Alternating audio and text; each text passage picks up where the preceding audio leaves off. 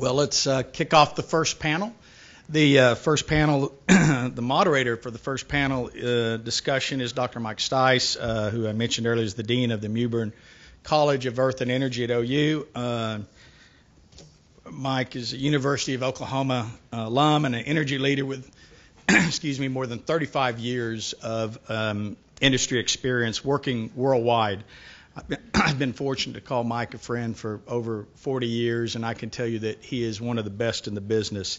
He began his career in Oklahoma, but has worked all over the world in leadership positions during most of his career, including many countries in the Far East as well as the Middle East.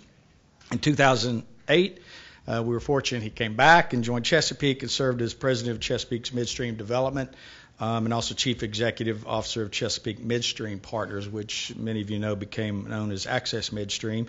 And in 2015, he retired and accepted the position as dean of the Mewburn School of Earth and Energy at OU.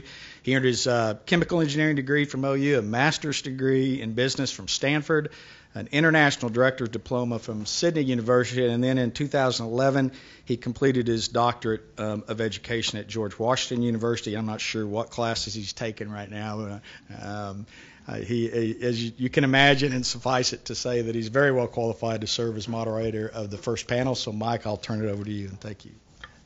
Thank you, Jay.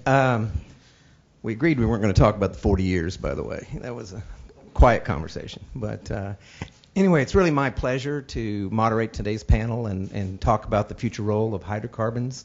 I'm joined here today by some really distinguished guests. To my left is Andrew Burton, who is the CEO at B2 Analytics. Andrew will bring, I think, some insights for all of us on the impact that the LNG side of the business is bringing to the natural gas business here in North America and globally. To his left is Michael Ming. I always have a hard time keeping up with Mike's titles, so I'm going to read it for us. Vice President, Executive Liaison for Marketing Technology at BHGE. BHGE is something you have to get down now. It's Baker Hughes, a GE company. So welcome, Michael. Mike and I have been friends for a long time, and so this is a great opportunity for us to interact with you and answer questions around technology and the impact technology is going to have on our hydrocarbon business. And then finally, Dr. Joseph Stanislaw. He doesn't need any introduction, okay? There's not many subjects he can't talk about, and so we proved that last night at dinner. I'm thrilled that he's joining us. Joe is a senior partner at Brightstar Capital Partners, and so I know Daniel already left, but I have to say, Daniel Pullen makes this come together. His leadership and his ability to look at the energy industry as a cross-disciplinary function. University of Oklahoma is very fortunate to have him and other deans that collaborate across the board. And then, of course, Jay's leadership into the Energy Institute has been very much appreciated. So thank you both. So to get started right away, I'm going to start with you, Joe, because I think we need the macro perspective right away. The subject today is the future role of hydrocarbons. And last symposium, for those of you who are here, we talked a lot about the social license, and we talked about the concerns and the consequences, environmental consequences, specifically, of hydrocarbons, whether it be local issues as we face with induced seismicity, or whether it be climate change, etc. That has given rise to more emphasis on renewables, and I'm asking the question more basically, renewables and hydrocarbons, friends or foes? Good morning, everybody, and I thank you for having me back. I hope I don't overdo my welcome by being here again. I was briefed on this question about 2 minutes before we all started. And while the introduction was taking place, I thought about this, and I heard the words 40 years. I'm going to go backwards in time to start this conversation, because I think we have to. I entered the academic world in 1975. I don't look that old, but in 1975. I was part of a 3-person team that created the first energy research group in the world at Cambridge University. Myself, an economist, a very famous physicist, and a very famous engineer. I was the low guy in the totem pole, but as they needed an economist, so they chose me, lucky me. I mean, really lucky me. We chose the word energy. That was a time which we all thought were running out of all forms of energy, if you go backwards in time. Limits to growth, et cetera, et cetera, et cetera. We roll forward to right now, we talk about renewables, fossil fuels. Back in 75, we thought we're running out. So we started thinking about other technologies. Renewables didn't exist. They did exist in principle. We knew about wind and solar. We didn't have the technologies. But people were writing about them. We even did experiments in India on small-scale biomass systems. You had a garbage can. You put a lid on it, put a pipe up, and you put cow dung in there. And you got methane, you lit it at the end, you had a light bulb, basically. Little things like that. Some of the very famous Schumacher, you have Schumacher wrote about small is beautiful. We were thinking then, if we're short of energy, we had to have appropriate energy and appropriate technology for different needs around the world. Not one size fit all. There was a violent argument at that point in time about large-scale, small-scale technologies. Schumacher tried to fight that and said appropriate technology. But it was really a big issue. You guys just don't remember this, but it was really a big issue. You had to have big centralized systems, state-controlled systems. And we talked about the small-scale stuff, but we just didn't have the technology.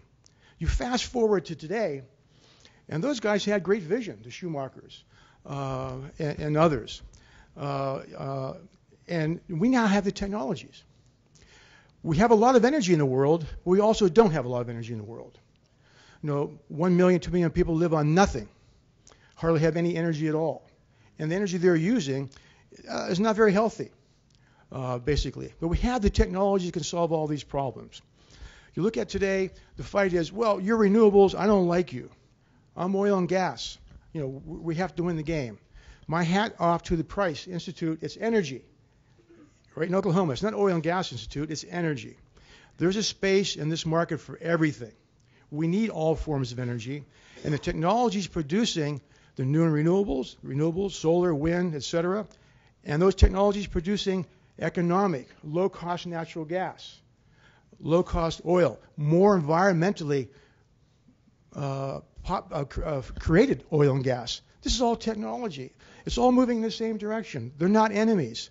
It's not large scale, small scale. It's where we have what we can do. It just depends where you are. Costs are coming down dramatically all over the place on all forms of energy.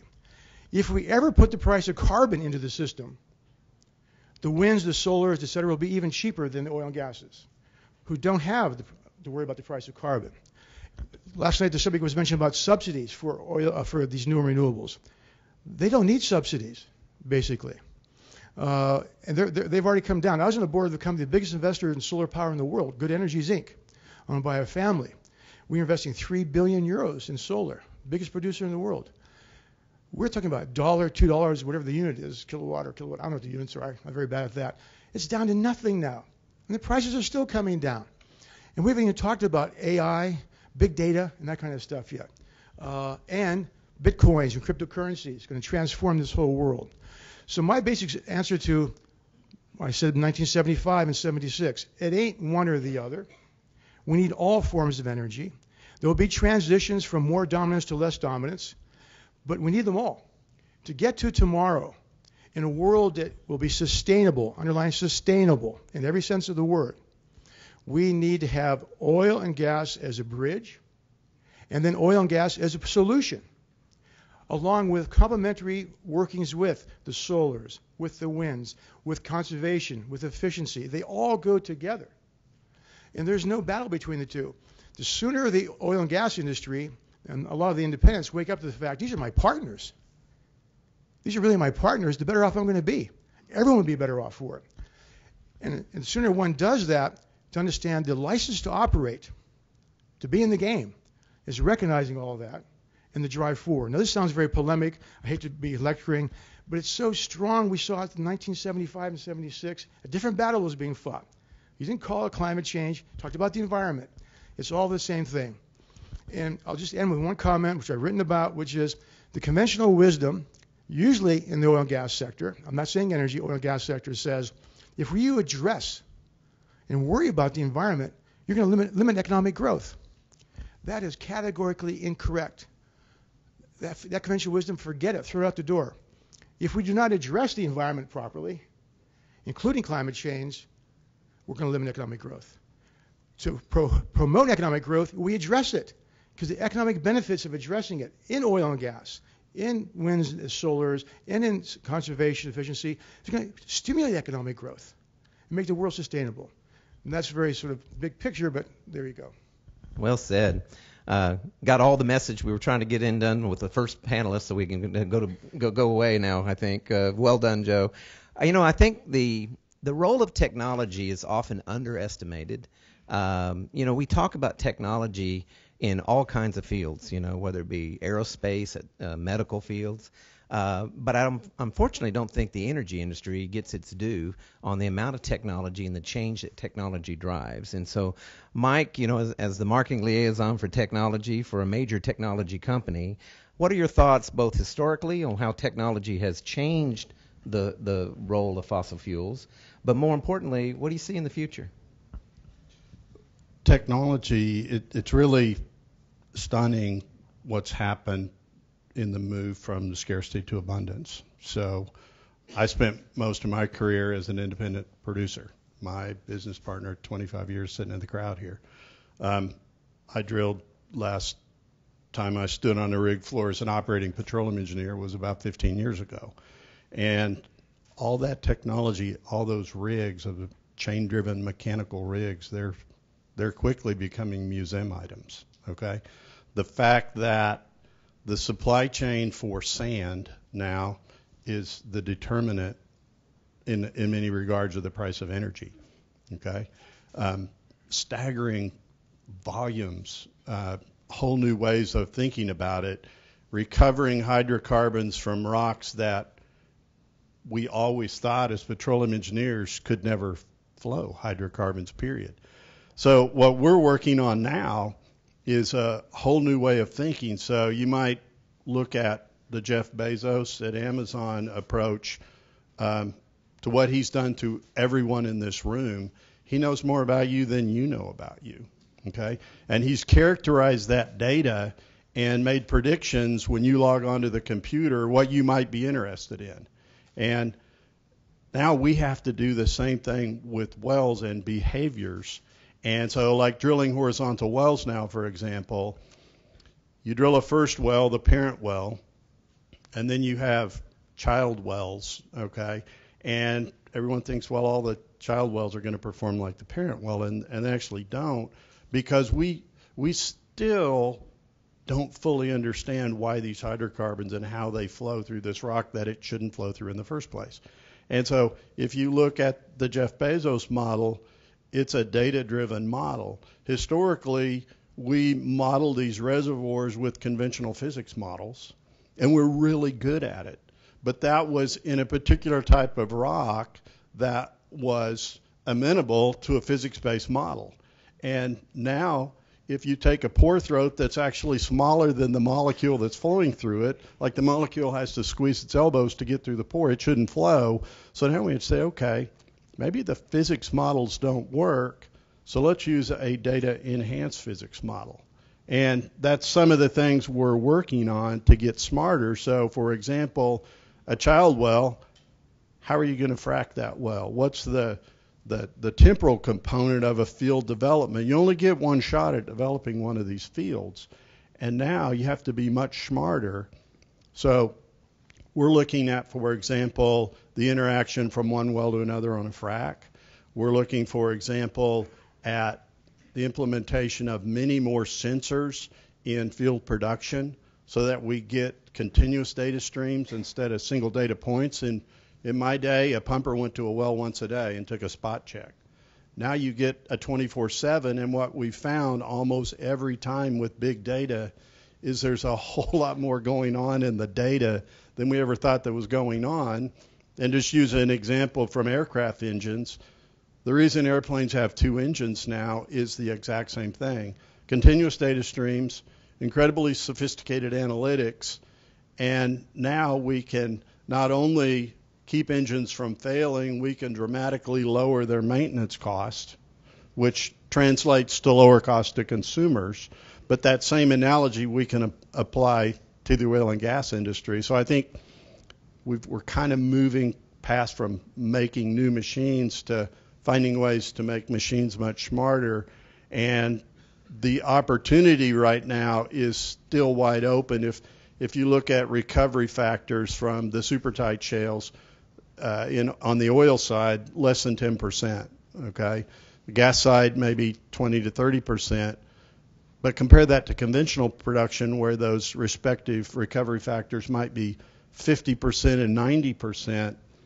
A very small increase from 5 or 10% oil recovery factor is a stunning amount of oil. And it's going to come, we think, a lot on the analytics side and the get smarter side. And we're actually making a lot of headway there. So Joe confirmed for us that hydrocarbons and renewables are friends, not foes. They're complements, not competitors. I think Mike has told us that the story on technology is not over.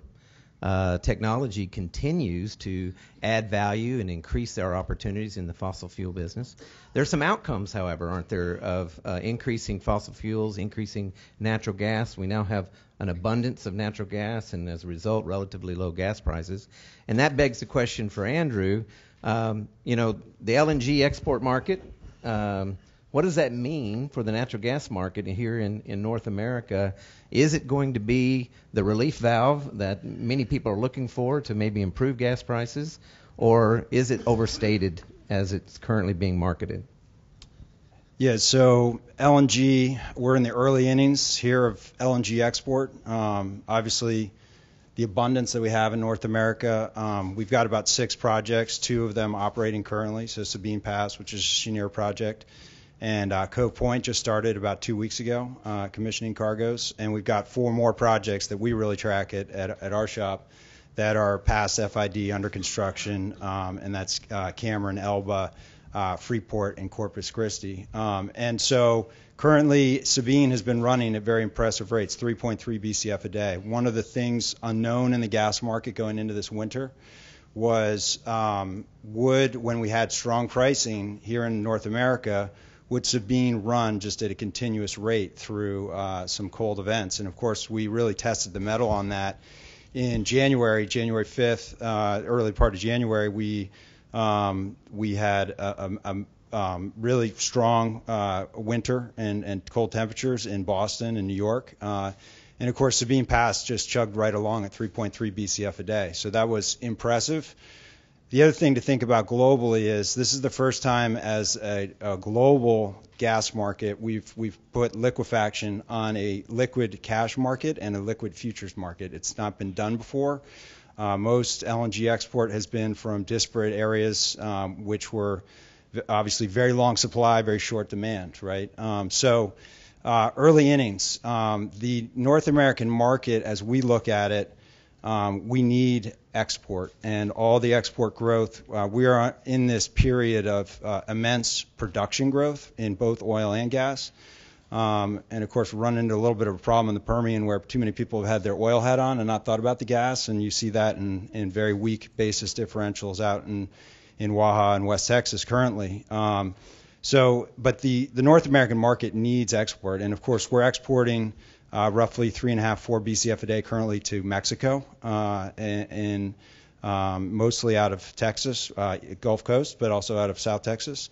And then we're also exporting now about 3.3 Bs out of Sabine, and Cove Point's taken as much as about 500 million a day, or half a BCF a day recently, and that will come on. Our expectation is that we have about 10 Bs under construction. If you look, this ramp that is coming, all those projects will mostly be online by the end of 2019. And of course, if you look at a lot of production forecasts out there and forecasts that we've done, we have a lot of production growth occurring between now and 2019. And the market needs that because power burn on the gas side is not what it used to be, thanks to renewables, thanks to gas-on-gas competition, quite frankly, that's going on with combined very large gas combined cycles that are coming on, actually displacing less efficient gas plants out there. So power is not the growth or lever that we used to have in the gas market. ResCom, it's hard to get excited about ResCom. I call it the Home Depot effect. Tighter building codes. Light bulbs aren't what they used to be. Appliances aren't what they used to be, or aren't. When you go buy them, they're more and more efficient. And of course, electric load has been flat here in North America since about 2008. So the power market's not that huge piece of demand that could be relied on. And Rescom gas demand is pretty stagnant too, as well. We built a ton of buildings in the last 10 years, new homes in North America, and of course residential demand it's growing, but very slightly, like 1% a year. So, and then industrial, yeah, that's great. We have a lot of industrial development going on in the Gulf Coast, but some of the petrochem plants that are turning online, they do take incremental gas, but it's to the tune of 40, 60, 100 million a day. And you look at Sabine Pass, it's one facility. It takes 3.3 BCF a day. To give you some perspective of how big this plant is, Manhattan takes gas off of Texas Eastern, Transco, and Iroquois. That's the three pipes that really supply Manhattan. On a peak winter day, Con Ed and Keyspan, they take about 3.3 BCF a day. So we've effectively built a Manhattan on the Sabine River, effectively. So it's the gas market needs it because we have grown production so much. We need it as a relief valve. Of course, Sabine's chugging. This winter, we had Henry Hub price at $5+ an MMBTU, and Sabine kept plugging on through. So we now know the answer to that question. Our belief is there will be some seasonality. A lot of the demand in the global LNG market is in the northern hemisphere. There is limited ability to store LNG. You can do it, but in large quantities, it's very capital intensive. And so in the wintertime, you do have this competition for ships that are going on in the northern hemisphere. And so we do think there will be some seasonality, although you talk to the LNG operators and they say, oh, no, these things are going to run 100% here in the U.S. But I also have talked to gas marketers and traders who own salt dome storage right by Sabine, and they're licking their chops saying these things are going to trip and I'm going to make a killing. So everyone talks their book, of course. But so the truth is probably somewhere in the middle. So we model on a go-forward basis about 8 BCF a day of demand that's coming, and we're at about 3.3, 3.5, 3.8 now. So that's an incremental several BCF a day, which is good for the gas market. We need it. We keep revising our IP rates higher. We keep revising lots of stuff higher on the production side, so we need it. So, and then globally, don't forget about we can compete in this market. We believe the good old U.S. contractual law is a definite positive point we see in terms of doing business in the U.S. And then also surprisingly, a lot of cargoes going to Latin America, cargoes going to China. China seems to have this insatiable appetite for LNG year over year, up 35% in 2017 over 2016. So we're excited about LNG. The gas market needs it, and from a balancing perspective. And you know, we've made it through our first winter with really solid large volume LNG. Sabine was running last winter, but it wasn't at large volumes. So, Joe, you have a reaction? Comments, not reactions. I love what you're saying, both of you. I don't come out here enough like I used to. I used to out here in the oil patch as such, all the way down in Texas 3 or 4 times a year. Now maybe it's once a year. I regret, but I get enthusiastic when I'm here because of the excitement and because of the technology side. I love your comment about parent and child wells. It's a really great analogy. It really is. We all can relate to that. Those children all behave differently for different reasons, which we can't explain, but I'm sure we could do better on oil wells explaining it. But I want to make a technology comment and a market comment on both these terrific comments. When I was talking about, this industry here, the oil and gas industry, and the license to operate, I remember speaking at the IPAA 2 or 3 times back 10 years ago, 8 years ago, 7 years ago to big annual conferences. And I was talking about this compatibility between the winds, the solars, and natural gas, because it really is compatible.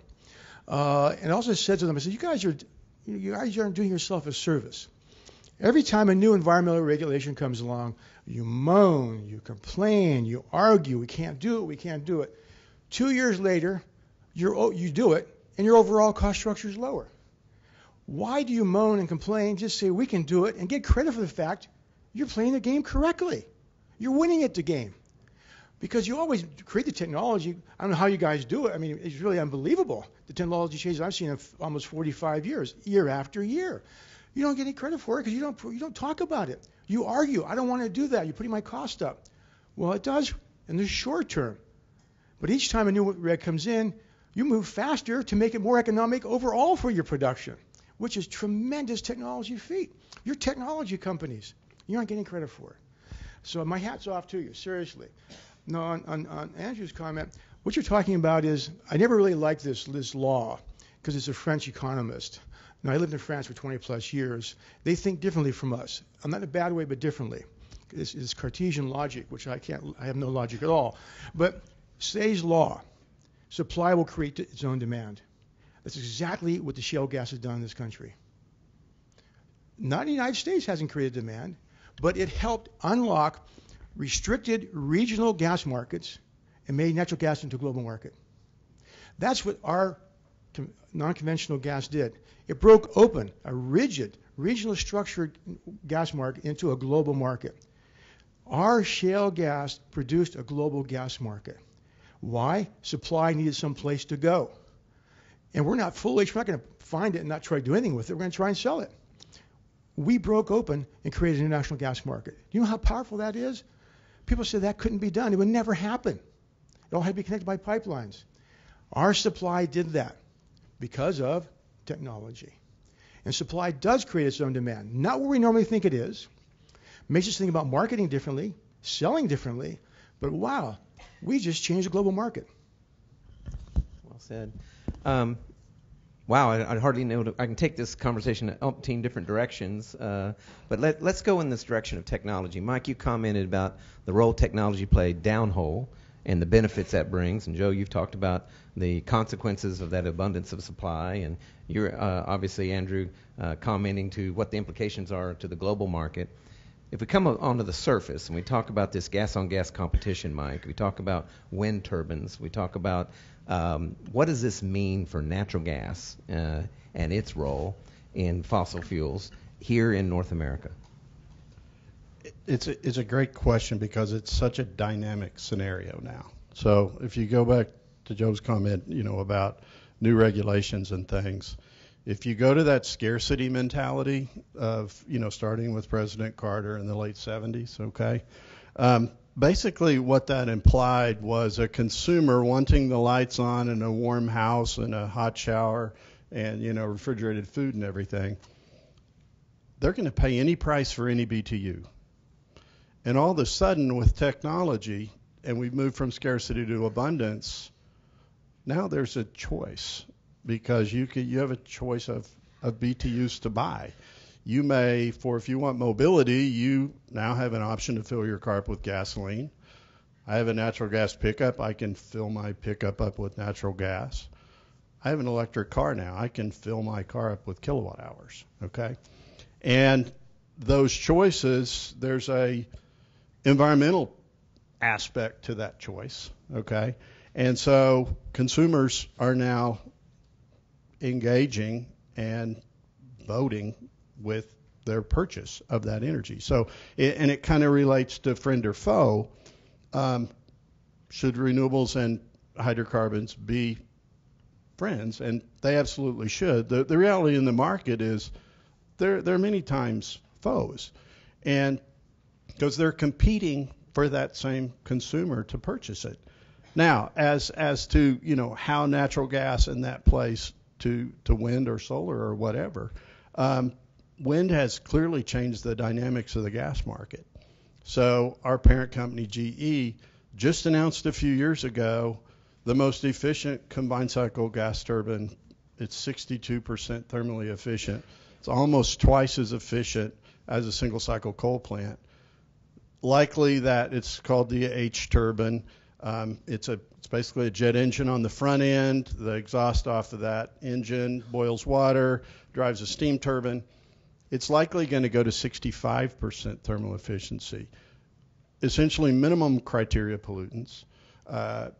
It's lowered U.S. carbon emissions overall, this combined cycle gas. It's lowered U.S. carbon emissions by almost 15% over just the last 8 years or so. The rest of the world, it exceeds the rest of the world's carbon emission reductions combined, okay? And just at the time the company comes out with this new combined cycle machine, the market has completely collapsed for it. And if you've looked at some of the turmoils of the parent GE, they've had to make reductions in staffing because of this. And the developed world has kind of lost its appetite for these machines, and now they're actually going back to, for example, single cycle machines. Just out here in western Oklahoma City, OG&E just put in a bank of combustion turbines instead of combined cycle.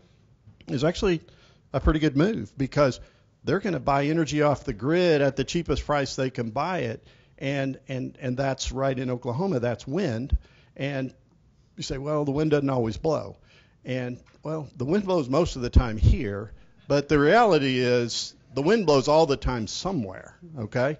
And those immediate ramp machines out at Mustang can balance that energy system very quickly. I just read last week in Louisiana, utility is installing 128 megawatts of reciprocating engine generation capacity because it's so cheap to buy. The capital expenditure is so low. So the reality is energy is a system, and the markets are going to find a way to optimize the balance of that. They should work together. They're finding ways to work together, but they're still competing.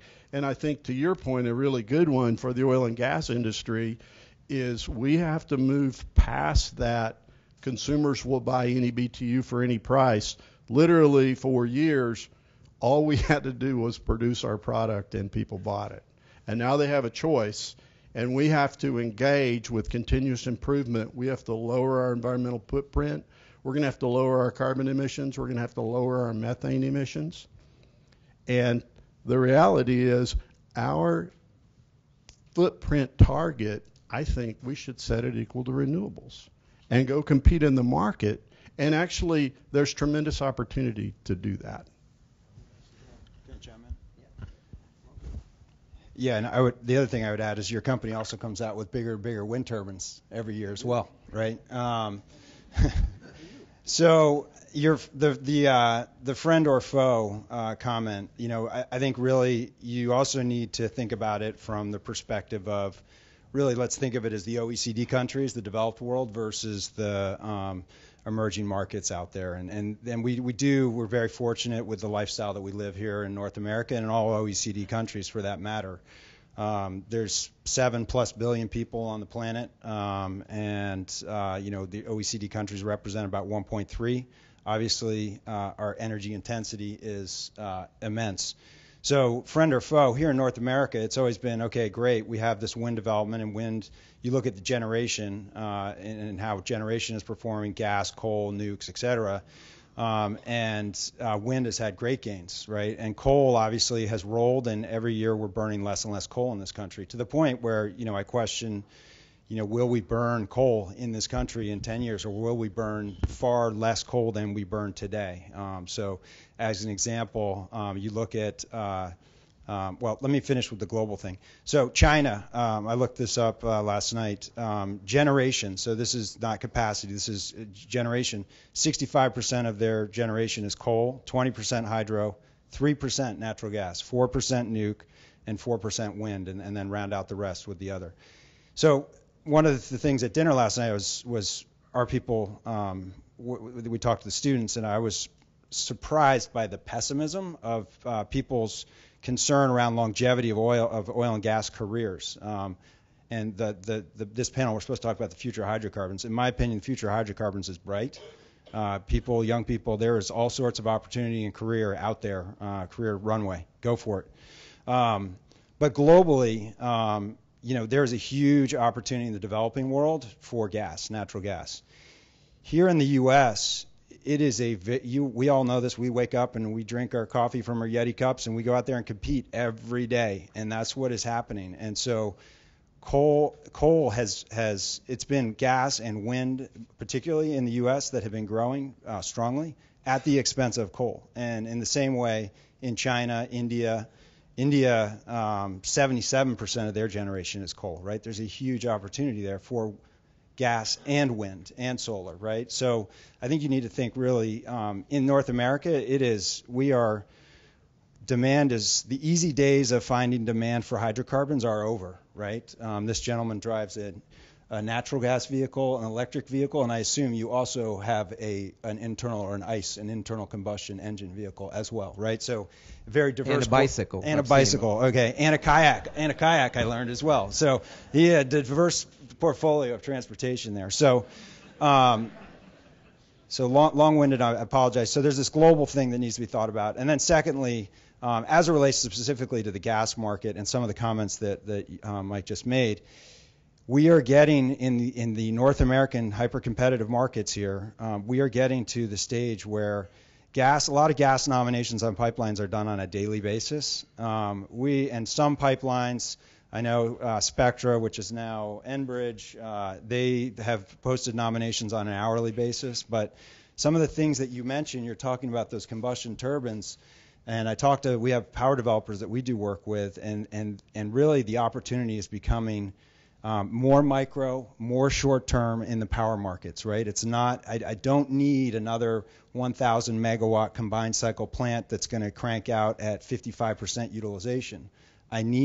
What I need is in this one little tiny node, I need because of just the way that the grid is evolving and renewables, the intermittency and the disruptiveness of the renewables, it's becoming this more it's very intense. I'll remind you, Joe, you were in the cash retail markets in January. We had Algonquin Citygate priced at $155 a megawatt hour and $350, we had $155 per MMBTU was Algonquin Citygate, and New England ISO was at about $350 a megawatt hour January 5th this year. And they were burning 38% oil in New England on that day because it was so cold. So, but the opportunities are becoming more short term, and that's a transition that we're seeing. So, no one knows better than I about those days when it was cold. We had 10 days of like minus 10, which is very unusual. Then a week later it was 72 degrees, by the way. So things are going on out there. A couple comments. I'm going to pick up on Mike. I wrote something years ago called The Energy Company of the 21st Century, where no one's going to actually pay for energy anymore. I love Star Wars. You never saw them pay for any things that refuel their rocket, their vehicles. Well, that's happening right now. In Germany, RWE using cryptocurrencies, blockchain, for people to recharge their electric cars. That is fantastic. You know what that does? It allows them to really know what demand is. They're using big data to see how things are working. They can gauge all that really, really well, and not a penny changes hands. They cut out the intermediary. That saves 4 or 5%. They have better efficient planning. It's win-win for everybody. Now, that actually, I never saw that coming, not paying, but that's how it's going to happen. But also what's happening right now is we will have a new clearing mechanism in the marketplace. You hit on it. Consumers are going to want cleaner and cleaner energy. How do you get that? Batteries. Batteries are going to be built. They're being built in Australia right now, big ones, to be the interface. You provide the battery with power from coal or from gas or from wind or solar, and I, the consumer, with blockchain technology, can say what kind I want to buy. And you will know that at the battery function, and he'll go out and find how that electricity is going to be supplied. Just transparently happening, but collecting big data to play with that demand and supply curve. It's phenomenal what's about to happen for us all out there. It's overwhelming. Yes, indeed, I'm big on oil and gas. It's not going to go away. It's going to change its spots and change its colors. It's part of this game, basically, that's going on. It's all technology-led, without question. Powerful. We will be able to buy exactly what we want, seamlessly. And that brings the cost down. We're providing cheaper and cheaper energy. Go to China, though. Go to India, though. China has the world's largest installed solar, wind, etc. They're installing like crazy. It's not very much right now, but it's a dictate. Saudi Arabia, they have the world's richest solar resources and wind resources. They're about to start installing large-scale solar and wind. Why? So they can sell their oil to us now before they can't sell it to us. Basically, knowing it's stupid to use their oil to burn for power, they're losing money. The economics are totally different, but the economics are also very good. Go right now to Kenya in places in Africa. A lot of my life has been spent in these countries, working with them in my business life and my other life. You can go to places in Africa right now, and you can buy your electricity with this phone for your little hut. You're buying solar very often. It's fantastic what's going on. They are so far advanced in payment systems and buying systems with their phones compared to us. It's overwhelming. Now, we don't need to be in the same way. What they're doing is they're avoiding high-cost centralized systems, both data collection and billing systems, but also the building of the large-scale systems. This goes back to the 70s, large versus small, appropriate technology. I'm the one who's most passionate in my own life over the years of trying to help people in these countries out. The company Good Energies, where I was on board of, we built these facilities on our profits in these companies because the family who owned the company, it's family held, believed 20% of all proceeds should go to people in developing countries. A strong ethic. We also made money doing it. So follow up on comment on the not pay anything for energy, and it's a really good one. Natural gas, renewables. So in renewables, fuel's free, but the conversion cost isn't free. But the conversion cost is coming down. And so if you talk to the wind developers, for example, NextEra, big wind developer across the nation, big in Oklahoma, also a huge buyer of natural gas, they'll tell you that the cost curve for wind is primarily being driven by competition from natural gas. So they're bidding projects now, and that's still on the federal production tax credit, but they're bidding wholesale electricity prices well under 2 cents a kilowatt hour. And so if you're an electric purchaser here in Oklahoma City, you're probably, if you're paying average with OG&E, you're probably paying just under 10 cents. So you can see this is a really compelling competition thing. But wind is not dispatchable like natural gas is dispatchable. And to your point on microgrids, natural gas is a wonderful thing for stabilizing the grids, and absolutely it's going to go to those micro points to stabilize the grid. I think your point in differentiating the developed world from the developing world is a really important one. And if you look at BP or Exxon or any of the big international oil company studies, they'll tell you that energy intensity, units of energy per unit of GDP, that's going down in the developed world. It's going to continue to go down. We're probably on a permanent decline in consumption of oil, for example, for powering vehicles, just because of fuel efficiency. Tremendous opportunities are still there for that. But the developing world's a very different place. And if combined cycle gas is, challenged or with headwinds in the developed world, it could be a tremendous opportunity, especially in Asia. There's challenges to make it happen. But if you're now the president in China, who's now going to be the president for life, if you don't address the air quality issues in Beijing and Shanghai, you could have an Arab Spring in China, and that would not be a good thing. So they have to do this, and they have to find ways to do that. Now, take a little bit more tangible example to that billion people around the world who really don't have modern energy, and it's cooking fuels. And they cook with charcoal or coal or dung or something in closed buildings. And a really interesting statistic I heard is the deaths from particulate matter ingestion from unclean cooking fuels exceed the deaths from malaria, tuberculosis, and AIDS combined.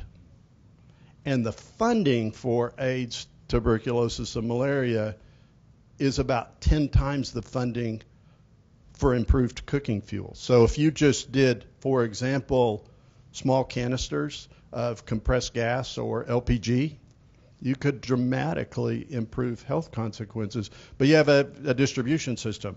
So it's a differentiated energy system, say the U.S., where we have this extraordinary pipeline system and local distribution system. There you'd have to have small canisters. Actually, the people there, the consumers, are in such a poverty-stricken condition, they can't even afford to buy a whole canister of gas. So now they have a scenario where they can actually dole out the amount of gas they need on that day and pay for it. But it's a whole different radical disruption in the system, but it could be an extraordinary improvement of the quality of life, to use natural gas around the world. But there's so many dynamics. It's so exciting. And then I'll just, kind of close on your comment about sort of whether a young person should be pessimistic or optimistic. We're going to use fossil fuels for a long time. They may plateau, but the reality is standard of living is directly correlated to energy consumption, and the world's going to probably add 2 billion people. They're going to need more energy. A tremendous portion of that energy is going to come from renewables, but it's still going to take all the fossil we can, and just fighting the decline curve alone is a big challenge. So there's still a lot of opportunity there.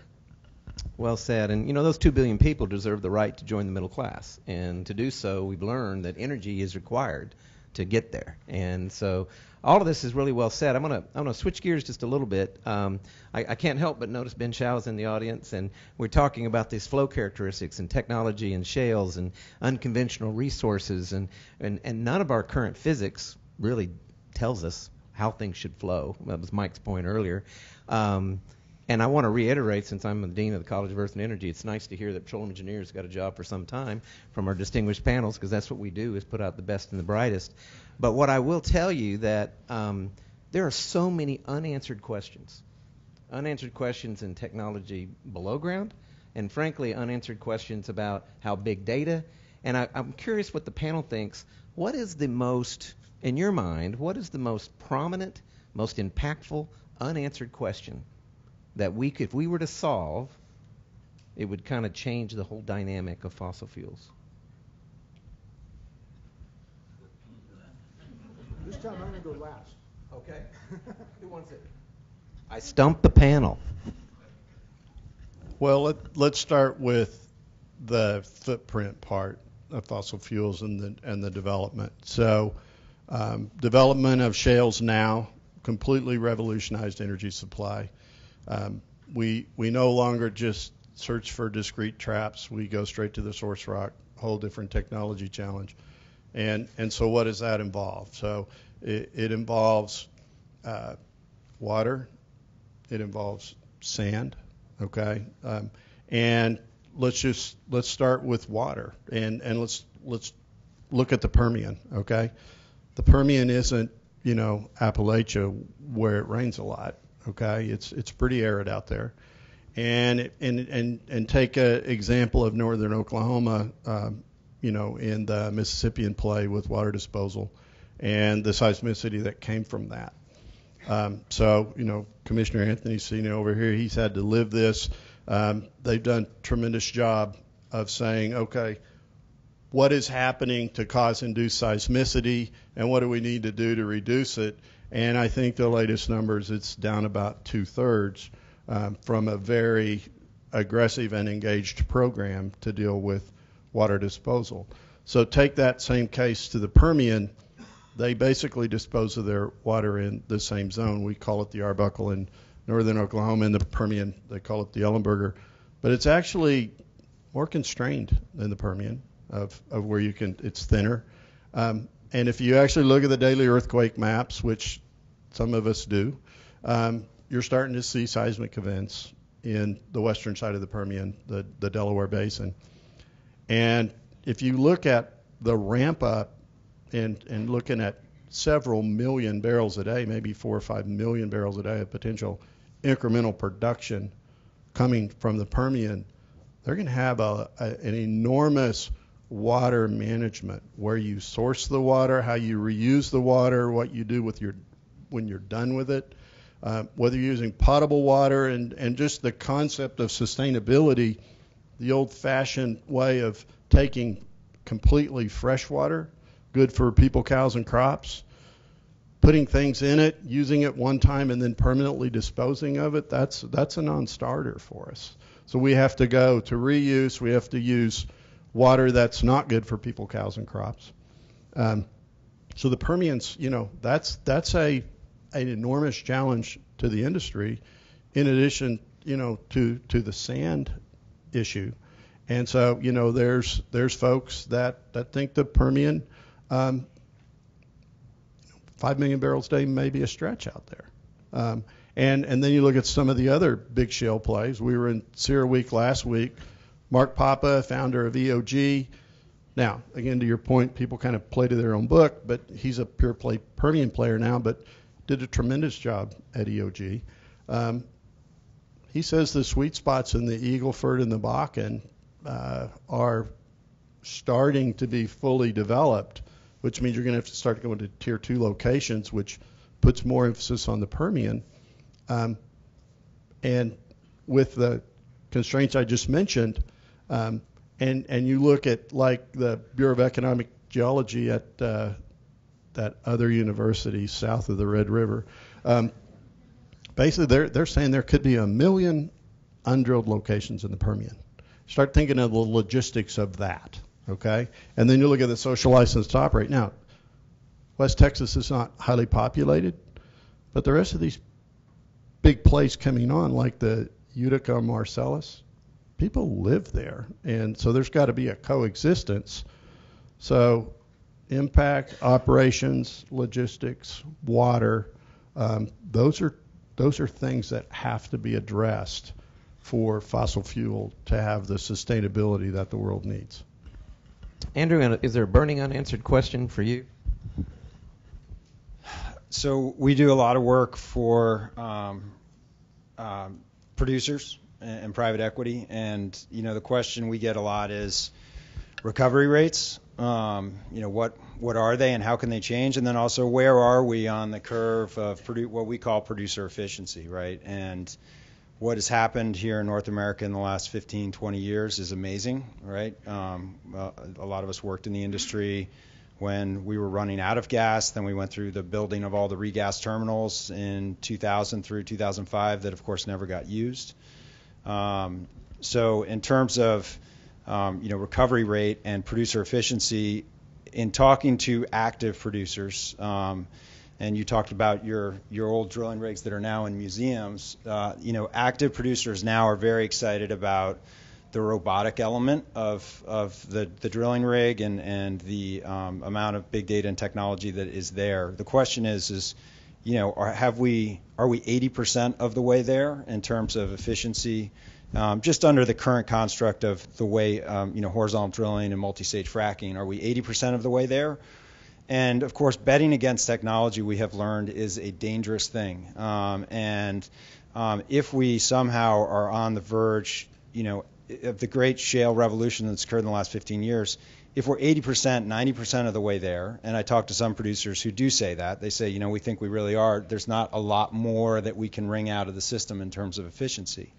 However, if we're on the verge of, laser drilling or something far-fetched like that, right, or some way to become even more efficient, or we come up with a technology that enhances recovery by 2x, 3x,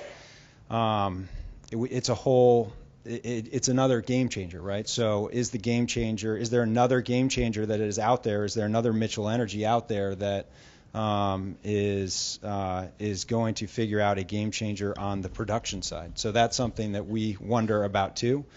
Of course, it's a double-edged sword on technology because, and we've talked about it today in this panel, technology is playing an amazing role on the demand side. We are getting more and more efficient on the demand side, and therefore it's harder to come up with those easy gains on demand. So, but I think brief answer is the recovery and technology, and those are. If in fact we are 80% of the way there, and we have found all the great rock in North America, right? So there is I speak out in California at times, and people will ask, hey, what about the Monterey Shale? Are we going to start producing the Monterey Shale?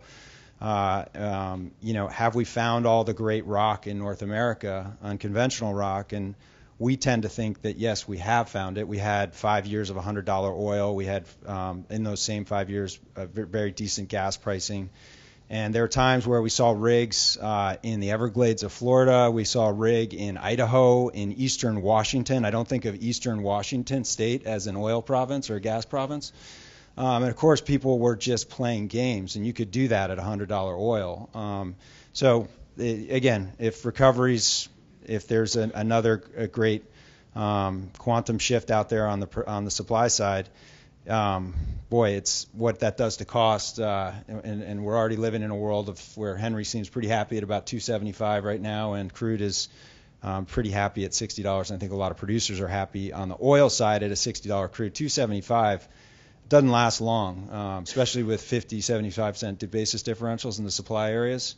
Yes, there are wells that work at $2, some wells, but on average, most plays don't work at those kind of costs and price levels. So.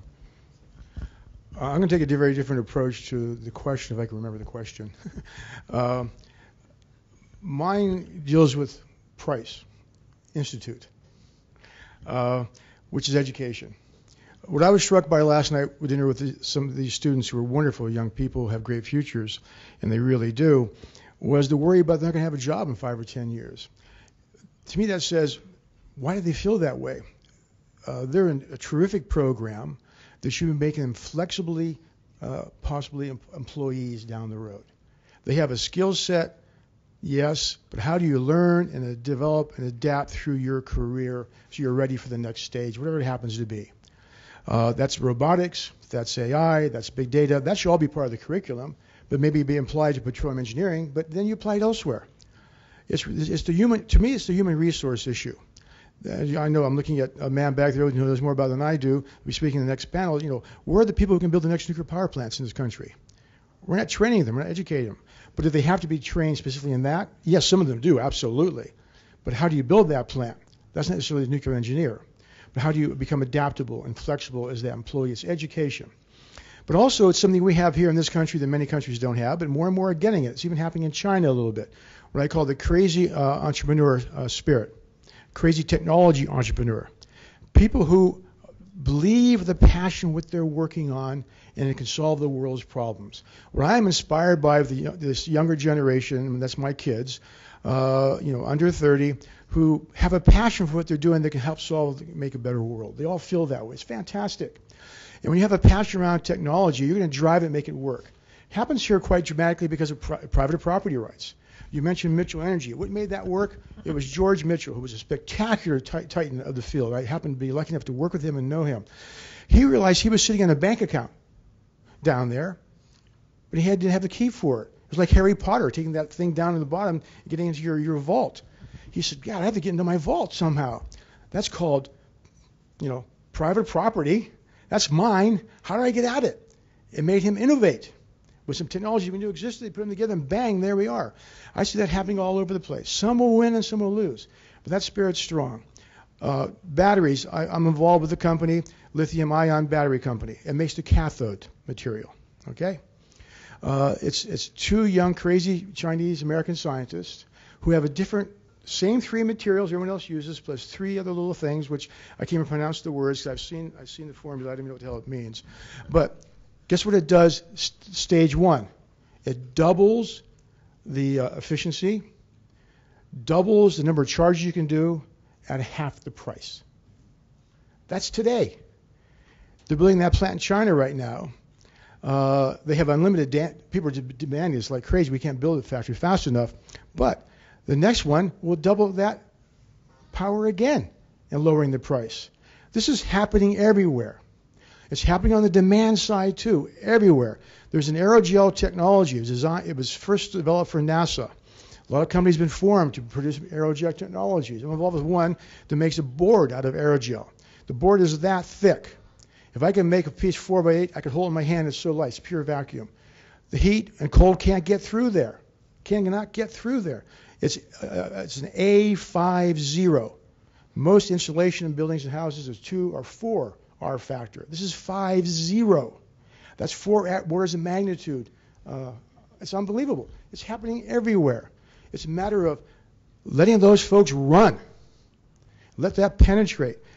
Somehow assist in the implementation. So it cycles faster and faster, like Microsoft. We all started with Microsoft 1. Where are we now? I think I'm still at 7 or 10 because the new one I don't like. But anyway, each new Microsoft version happened more and more quickly. That's what's happening to every single technology on the supply side and the demand side. It's going to be really powerful. It takes a while to get going. But once it gets going, it's powerful. So I say education is the key so everyone's prepared for that transition in their lives with the basic knowledge they have and how to keep bringing it up to speed, going to the next stage through the professional life and through the educational life, to keep going with it so they're ahead of the game, be ready for the move, and they're going to be happening. So I say education. Well said. So let me take this just a slightly different direction. I mean, one of the things we talked about in technology, and we have a tendency to point at a technology and say that was the breakthrough. It was completions technology and unconventional shales. The truth is, it's a combination of technologies. It's an enormous combination. It's horizontal drilling, it's steering, it's imaging, where we know how to do things better. On the demand side management, my wife and I just spent, frankly, an enormous amount of money making our house smart.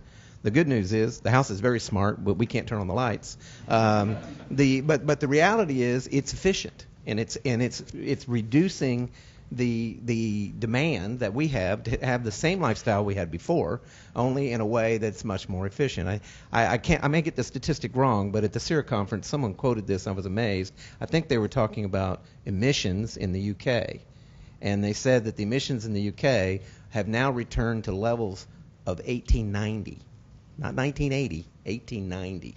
Okay, so there is, in these developing countries, this move away from coal into natural gas, into basically climate-friendlier fuels, okay, and it's having a huge impact. I think those of you who aren't aware of the Kyoto Protocol, and this is the direction I'm going to take the panel now, I'm going to the social license. This country, the United States, outperformed every signatory on the Kyoto Protocol. We didn't sign. But our conversion from coal to gas resulted in a reduction in emissions, and you have to ask yourself, why? Did it happen public policy? No. It happened because of the abundance of natural gas, which made it economically affordable, and ultimately the market responded. So now the question is, we talked last night about nuclear losing its social license in the U.S. What is it in our business? What are we at risk of losing our social license? And are we at risk? Mike? So we didn't sign Kyoto for good reason, okay? We didn't pass Waxman-Markey for good reason, okay? We're now in a sort of a crazy place with regard to the Paris Accord, okay? The Clean Power Plan's on hold. I'll take it a little different direction than just purely carbon, and let's talk about criteria pollutants and clean air. And the Clean Air Act was not either the original version of the Clean Air Act or the amended version of the Clean Air Act. Both were signed into law by Republican administrations. And when I was working for the governor, we were working on the issue of regional haze in Oklahoma, which was ironically being caused by coal plants in Texas with the prevailing winds.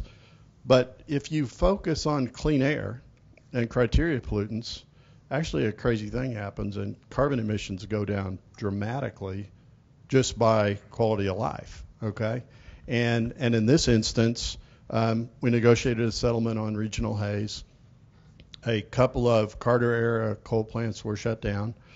Some of those were converted to natural gas. As many of you followed, and Commissioner Anthony was in right in the middle of this, but there was a very large coal plant proposed in northeast Oklahoma that was not built. That power instead went to the Redbud plant at Luther. And some of the economic projections of that now say there's no way that you could ever capture the benefits of what's happened by that power coming from Redbud instead of having gone to a larger coal plant.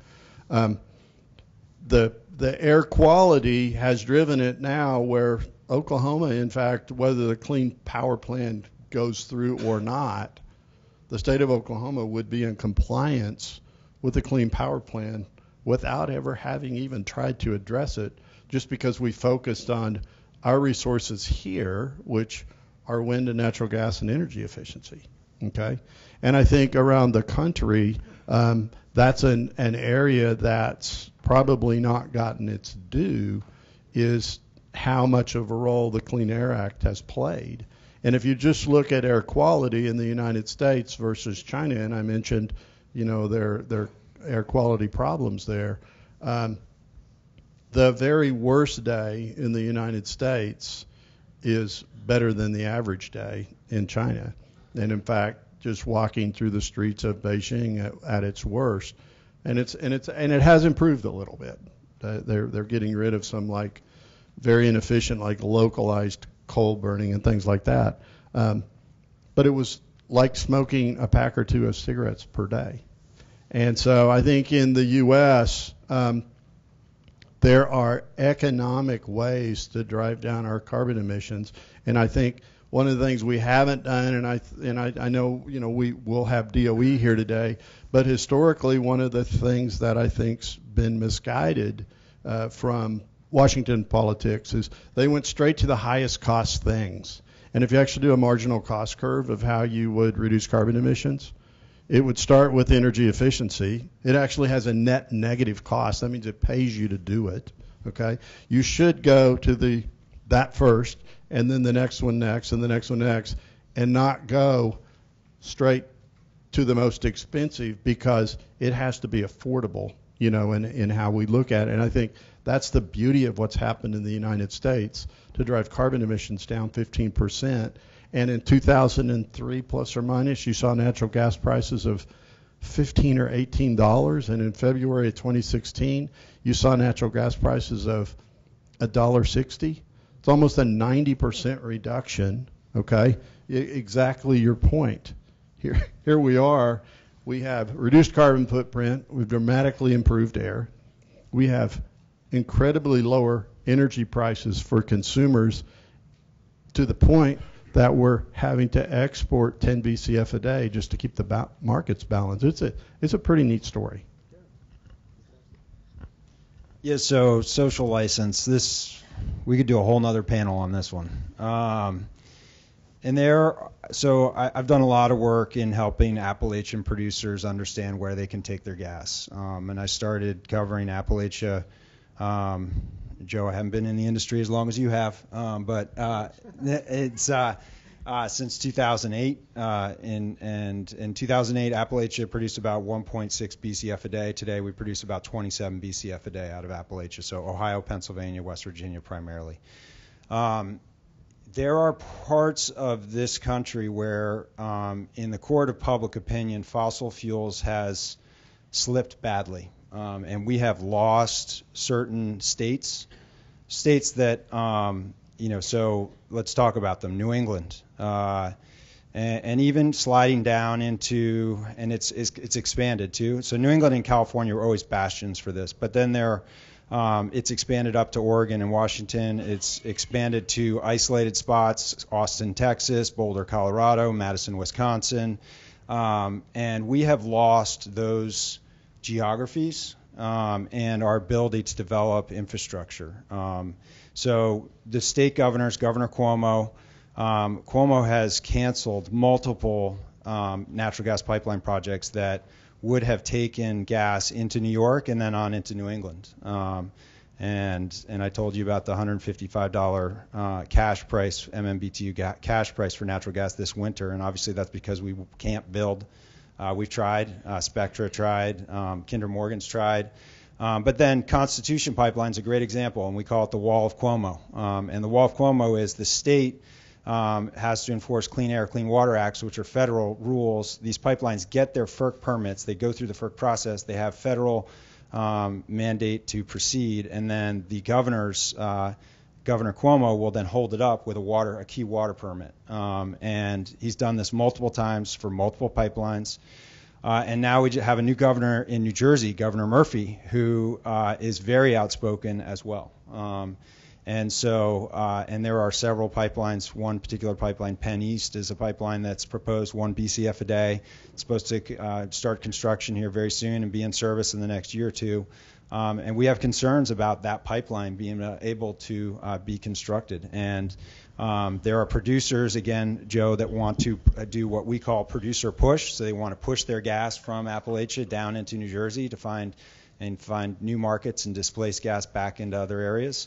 And they're not. If Penn East does not go because Governor Murphy feels he has his constituents' best interest, because they have communicated that to him, then that pipeline will not be built. And so there are many, many states where winter comes and goes and you have very low natural gas pricing, but and California is the same way. I mean, look at the Permian. The Permian has two pipelines out of it, Transwestern and El Paso, and we have more natural gas than we know what to do with in the Permian at this point.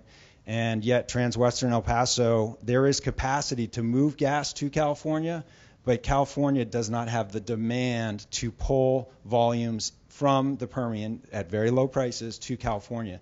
And so you have open capacity on a pipeline, and yet the gas will not move, even though there is an economic spread there, which would say that it should. So we are effectively what we call demand constrained at that point, right? So, and that's one of the challenges in the North American market is demand constrained. But back to the social license, there's a lot of work. I feel like in 2005 through 2010, the gas market, Aubrey McClendon got together with the Sierra Club. There was a very good message during that period. And then I hate to mention the word, but Gasland came out, the movie, in 2010, and that was a bad day for the fossil fuel industry. But at the same time, unconventional oil in 2010 started to really take traction, and crude by rail volumes started to increase. We had some crude by rail accidents, some horrible ones, and these things and then also I think moving a lot of production to Appalachia and having a lot of production occur in states closer to Northeast populations, it kind of shifted the perception of fossil fuels. And now gas really gets characterized as, oh, it's a dirty fossil fuel, when in fact many of us here in the room, I think, would argue that gas is a wonderful resource with very low emissions and all sorts of benefits. So there's a lot of public perception work that still needs to be done in this vein. I think you've hit the key term, public perception. We can talk all day long, and it's hard to overcome history. However correct or incorrect that history is. We talked about nuclear last night, and my generation has been terribly soiled by the story of nuclear going back to 3 Mile Island. It's hard to reverse that. Whatever you do is hard to reverse. I worked in the late 1970s in the UK with the National Coal Board, National Electricity Board, with a man named Walker Sisler from Detroit, who was a pioneer of nuclear power in this country, unbelievable individual, lovely people. They couldn't get their message across. Basically couldn't get the message across. That's why I started off earlier on saying, change it and become a technology company. Tell people what you're doing with technology. Everyone loves technology. How do we overcome that black eye? I don't have the answer. It goes back to Rockefeller, folks. It doesn't start with shale. It doesn't start with that. It goes back to Rockefeller. And that's really hard to get over in this country. It's embedded in our culture. It's a bad guy. And he was screwing the consumer and screwing the other producers, pardon my language. How do we overcome that perception problem? I don't have the answer. I've been struggling with that for years and years and years. Because again, most of the people I deal with in this sector, most of you care about the environment. You care about it for your children, your grandchildren. You live by the grandfather and grandparent principle. But we talk to ourselves too much. We aren't out there talking to the community. Everyone who works for an oil and gas company should be working in their local community, local schools. It's saying to the people, your child's in class with my child. I work in the industry. I'm a good person. I have good values. No one sees that. No one feels that. They just think, oh, we're out to make money. We're out to screw you. Well, we're giving them lower prices. What else can we do at the end of the day? We're doing it more environmentally efficiently. They're not hearing that message. How do we change public perception that goes back in this country to 1880, 1890? I certainly don't have the answer. But we have to really begin to change who we are in the public's eyes. Become technology companies. Show that you're doing unbelievable things with science and technology, more than any other industry in the world is doing, even with the Jeff Bezos, et cetera. And we're just beginning to apply big data and quantum computing, which is unbelievably powerful for all of us. It's going to lower prices again for us, make everything more efficient and more sustainable. Somehow we have to change that imaging, and that started with Aubrey. And unfortunately, it took its course the way it did, unfortunately, and we didn't pick up on that. We didn't keep driving it. But it has to be done one by one in your community. And it's hard to overcome. But if you go out and talk to people in those schools, they get it. Not here. Go out to Ohio, where I'm from. I talk about it there. Western PA, where my parents were from. They understand The two work together. They're not competitors. They coordinate and they compete. Okay, and that's how the oil business has always been. You coordinate and you compete. Same with renewables. Coordinate and compete. Same with the environment. You coordinate and you compete. It makes everything better for the world. Changing perception. I don't know anyone in the PR business has figured it out yet, but we have to figure that out because we're good people and we care. Well said. You know, the history is so important. I teach Introduction to Petroleum Engineering at the University of Oklahoma, and I make it mandatory that everybody read the prize, because when you read the prize, you start to see history repeating itself. You know, whether it be Rockefeller and the antitrust, which gets tattooed to the oil and gas industry as a whole, Secretary Fall, who corruptly marketed, U.S. resources. Some of this stuff is still sticking around. It's still tied to us. And so we have to work hard to change that perception. I was in the oil and gas business for 35 years. I've never met more environmentally friendly, more conscientious workers than the people I had the opportunity to work with. I know Bruce Stover had the same experience. We all have had a similar experience. So we do have a problem with the social license, and it's not something we can deny. I'm like you, Joe. I'm not sure I have the answer, but I know that it comes from repeated conversations. I'm getting ready to open it up to the audience for questions. I think it's really important that you get the opportunity to ask this distinguished panel something that might be interesting to you. While you're thinking about that, so get ready to raise your hand, okay? I'll just ask one more question of Mike, buy some time here for the audience to get warmed up. Of all the things you talked about, water, climate, access that Andrew talked about, what one bothers you the most? Which one worries you the most with regard to losing our social license?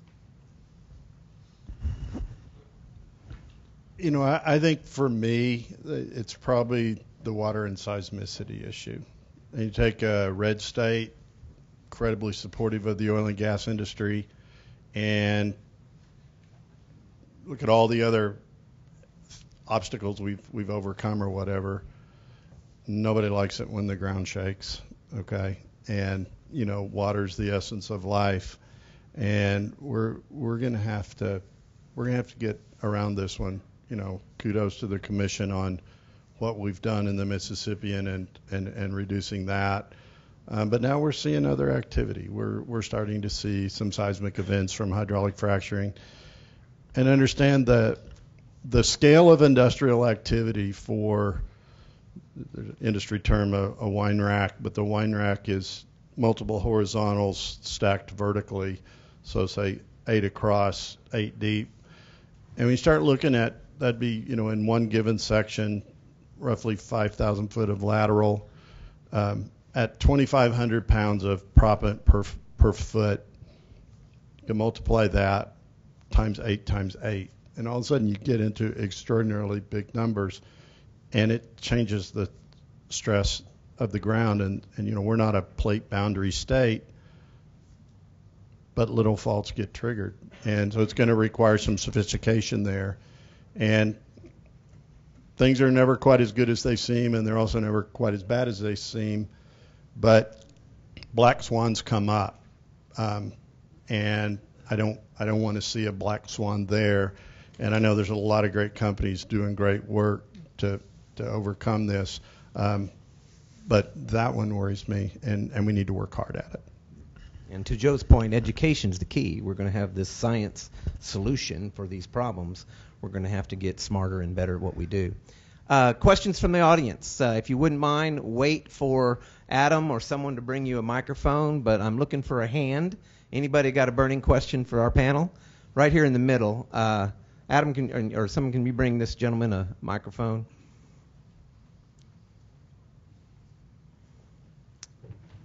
We're doing a live webcast, and we want everyone to be able to hear your question.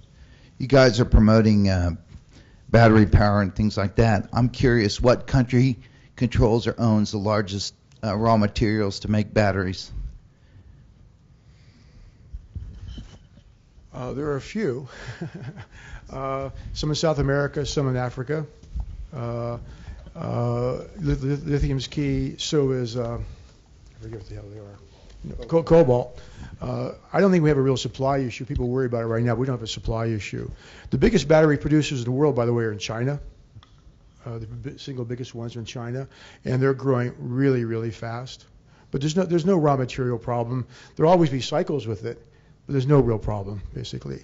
And most of them are, right now, they're development friendly countries, basically, with mostly U.S. companies operating there, by the way.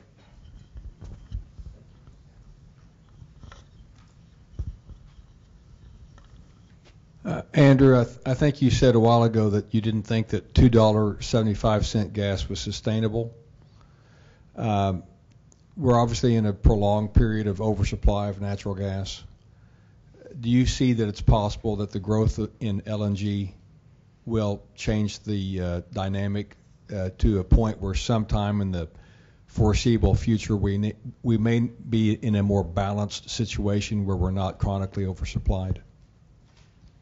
Yeah, so your question then begs the question, how much LNG development do we get? And Sharif Suki, there is this round 2 of projects that are going for FID now, right? So I mentioned the 6 projects that will get us to roughly 6 BCF a day. And then the question is, there's a bunch of projects that are being proposed by a bunch of people that have been in the industry and are now reformulated. Tellurian is one, next decade is another. There's a handful of them. So the question becomes, we have this big growth in production volume coming between now and 2019. And we need that to meet a lot of the LNG export, that incremental, call it 5-6 BCF a day of export that's going to come to the market by 2019. And it also goes back to my question about, are we 80% of the way there on producer efficiency? If we have found all the great rock in America, and if technology on the supply side stays relatively stable, those are big ifs, our belief is long term, we do move through this resource. We are back in a resource depletion model, and you do move up the cost curve over time. However, that does not mean, I think, that we're returning to an $8 natural gas market anytime soon in the next 10 to even 15 years. But you could see, and we do expect to see, and part of Sarah Week last week, there was a lot of talk about sweet spots and sweet spot depletion. Range Resources talked about it in their earnings calls this past quarter. And if that does occur, then we will move up the cost curve. This market can handle an incremental, let's say we do go to 10 Bs. I could see it going to 12, 13, 14, perhaps 15 BCF a day. I don't see it going much higher than that.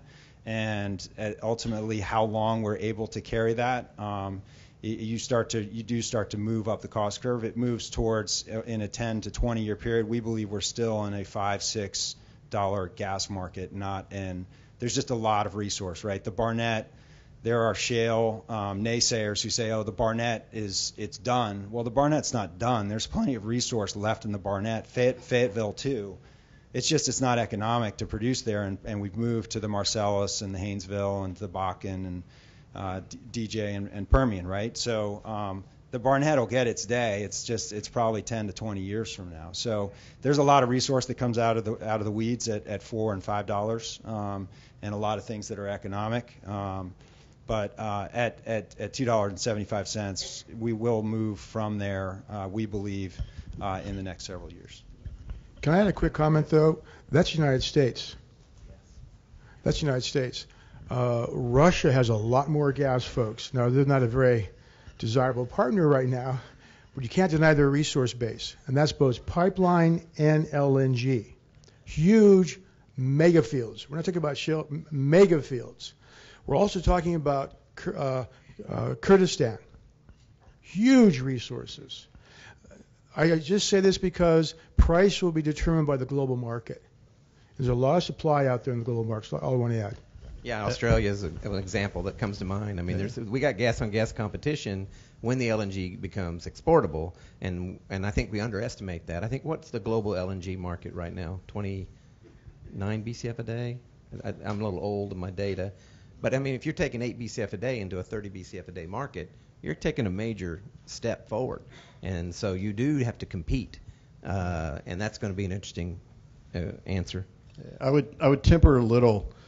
If you just look at supply fundamentals, and right now the market is oversupplied a lot due to associated gas from the oil development. If there are potentially obstacles on how far the oil play could go, I don't feel the same obstacles on the dry gas side. There's tens, if not hundreds of thousands of incredibly prolific dry gas locations in the U.S., not even accounting for these immense conventional fields in Russia and other places. Just some of the recent completions in the Haynesville, you're seeing completion rates of 15, almost 100 million cubic feet a day. Put that in perspective, one well at 90 million a day powers a 500 megawatt combined cycle gas plant. So one well provides electricity for 500,000 people. So, I see, especially with competition for renewables and other things, it's going to be around cost driving profitability, not price. And so as a company, we're actually looking at ways where you increase yield at lower cost with permission. But the market, as you say, is going to drive the price. And the oil and gas industry has never not responded, and they're going to respond again. And I think it can be a very lucrative natural gas market, even if prices remain moderate, and it's all to the benefit of consumers. The way I think about it is it's BTU equivalency plus a slight premium from gas because of the climate impact. And that would be, $360, something along those lines. And so when you think about the global market, you end up really having to decide, can you compete at their alternative supply? And the global market can be oversupplied very quickly. This is a volatile supply and demand picture.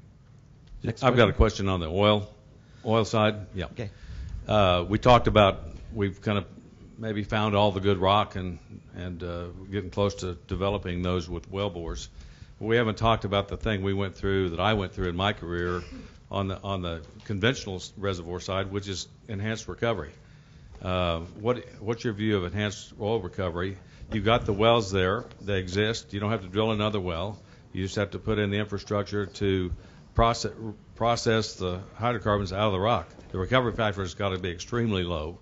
Could you comment on the potential for EOR in the shale plays that we've developed in this country?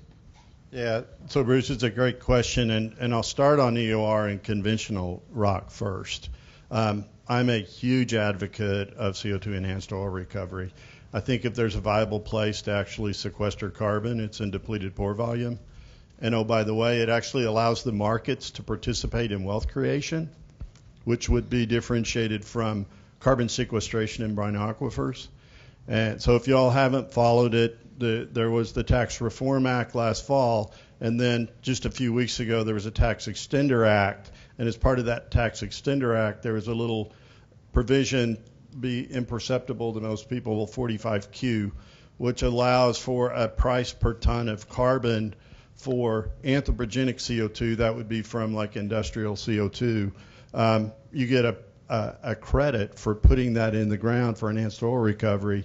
We see a tremendous opportunity here. The United States injects right now about 60 million tons a year of CO2, primarily in the Permian, and that CO2 is all sourced from natural CO2 domes. And at Sarah last week, Vicki Holub with Occidental, the 800-pound gorilla in the enhanced oil recovery market with CO2, had said a pipeline from Houston to the Permian for CO2 would be a game changer. Ironically, in 2010, I wrote a framing paper for a joint MIT-BEG event in Cambridge, and we called it the Horseshoe Pipeline, but that pipe from the industrial complex of the Gulf Coast to the Permian would be an incredible game changer. CO2 is a magical fluid in the oil field. You can hydraulically fracture with it. It has the characteristics of water and the density of water to pump it, but it flows back like a gas. In an enhanced oil recovery mode, it acts like a solvent, like a thinner of oil. It reduces its viscosity, which makes the oil flow better, and it energizes the fluid just like it does in your soda when you pop the top. But it's an incredible opportunity. And the CO2 potential there's a group in D.C., Velo Kusker's group, Advanced Resources International. They did a very detailed study of the potential in the United States, and just coming to Oklahoma here, the CO2 enhanced oil recovery potential of Oklahoma with identified fields with the right characteristics would equal all the oil that's ever been produced in the state's history. It's a staggering number, and it's a tremendous opportunity, and this 45Q thing will help us push it along. What we have to do is we have to develop the carbon capture technologies.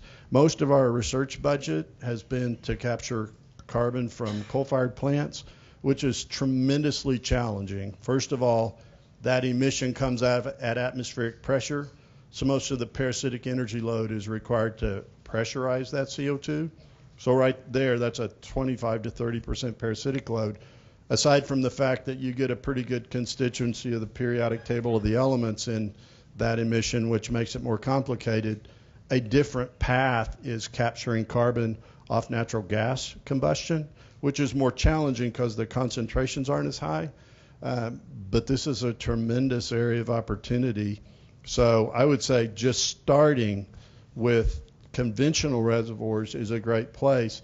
And then if you follow the literature on the tight rock, which is not really amenable to flooding, but you're seeing EOG and others in the literature, they're doing essentially stranded gas, where they take gas that doesn't have a market and they reinject it back into the reservoir, and it's really showing a lot of promise. This is a wide open field on the recovery factor issue. Great answer. Henry, you get the last question. Thank you, Mike. So the panel seemed unanimous that fossil fuels and renewables are compatible and sharing market share. Given that, why do you think we haven't seen the major oil companies and large independents investing in renewables, becoming agnostic about the fuel they sell, and rebranding themselves as energy providers as opposed to just oil and gas producers? Let me just start. One company did that back in the 90s called BP, led by now Lord Brown. And we discussed this last night. John was almost thrown out of the industry when he endorsed that climate change is happening and rebranded BP Beyond Petroleum. BP was one of the biggest players in the world solar industry. BP was a big player in domestic cooking in India and Africa, where they were taking and making they were giving away special stoves so that they could sell into these pellets they were producing to make it clear in those households. They were huge in this. Sold it all off. You'll hear when the man from BP speaks, they're back in the business. Total's big in this business, by the way. I don't see if you follow Total, but they're very big in solar and a lot of these new technologies. Nowhere near the budgets of the oil and gas, but they committed a lot of their brand to it. Total has, the way BP did in the 90s. Total has picked it up and moving hard on it. Small scale still, but they're moving into it because they don't want to make mistakes, because they actually invested in a big solar company at the peak of its price, and a month later it collapsed to a quarter of its price. Bad timing, unfortunately. But they want to make sure they understand the businesses they're going into, not just investing whole hog, because you cannot transfer immediately an oil and gas executive into the solar business or into the wind business or even into the shale business, basically. It's different skills being used as a transformation. But some of these folks, those two in particular, BP and Total, I know are working on this without question and moving there. And Shell is too, through the gas side, very, very strongly. And they've bought into the ethic, but also the ethic corresponds with you make money at it. And that's really important. You make money doing this. And that's moving them there quickly as well. And also to become more in line with their stakeholders, their shareholders, who are putting more and more pressure on to move in this direction. No, you can't disinvest entirely tomorrow morning out of the industry. Obviously not. You can't do that. But how do you deal with that transition? They want their companies doing that. So, Henry, I think you might be surprised how much is actually going on. So I'm not going to steal Dave Lawler's thunder from lunch, but he's going to talk a little bit about that. But there's other companies, especially on the NOC side. Statoil's big in this. Shell's just made a utility purchase in the UK. There's at Sierra, a theme there was, I think the Shell CEO said by 2070 they want to be greenhouse gas emission free. That's 50 years away, okay? And by 2050, I think it was like 80%, and 2030 it was still. But there's actually a lot going on there, and I think the companies are looking to become energy companies. But there's a very big difference between that and, say, the independent sector in the U.S. And I think the reason the independent sector hasn't done it is, there's the Harvard Business School stick to the knitting thing, and the U.S. independents have been fabulous at sticking to the knitting, and you want to create shareholder value. But some of the big international companies, I think, are moving there. And ExxonMobil is spending billions of dollars in carbon sequestration and trying to understand that. So there is a lot going on in this, and I think you'd be impressed with the transition. I don't know about the public perception when that comes around, but it's definitely going on. Jay, we're done with panel one, and we turn it back over to you. All right. Well, thank you very much for the discussion. Gentlemen, it's a very interesting and thought-provoking discussion. I think I probably speak on behalf of everyone that we could sit and listen to you guys all day. Very interesting. We appreciate it very much. But we have another panel we have to get to, and so we're going to take about a 10-minute break, reconvene at 10 o'clock. You'll love the second panel also. Thank you.